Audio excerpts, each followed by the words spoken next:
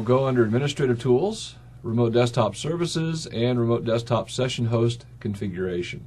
Inside of here, you'll select your RDP TCP because we're using Remote Desktop Protocol, port 3389 by the way, and we'll bring up the properties.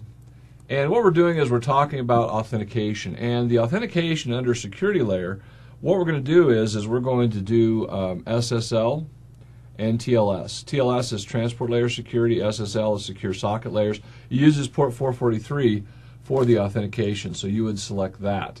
And this means that not only are we going to authenticate the user, but we're also going to go in and set up a secure pipeline between the client and the host. And again, one of the requirements of secure socket layers is that the remote desktop server and the client have to be in the same domain.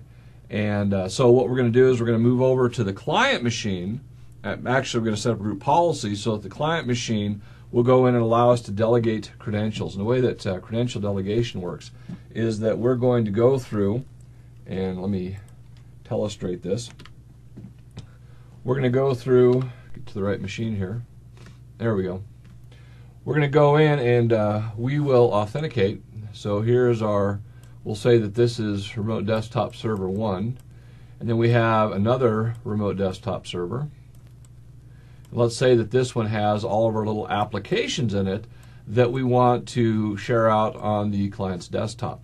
So when the client machine comes in and connects up to this remote desktop server, they have to authenticate, and usually it's done when they authenticate via Active Directory. They come and get their permissions and all that.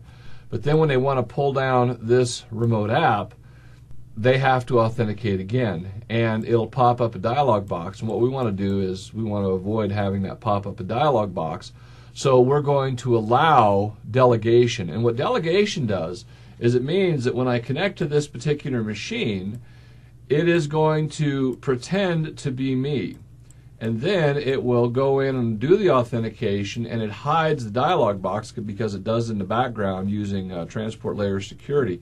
And all I get is the application. I don't get the dialog box that says you have to authenticate.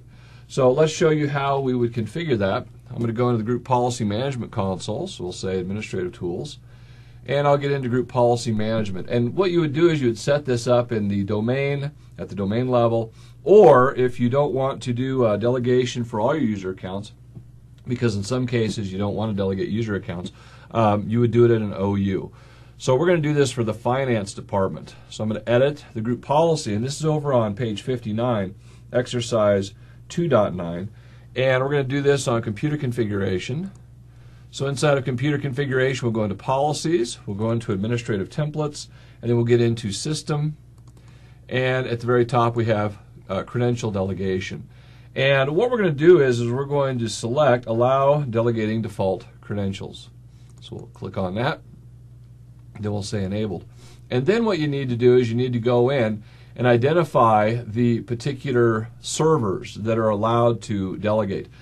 So even though we're setting up delegation, we're not going to go in and we're not going to say, hey, any machine in my environment can pretend to be my users, because that would be a bad thing.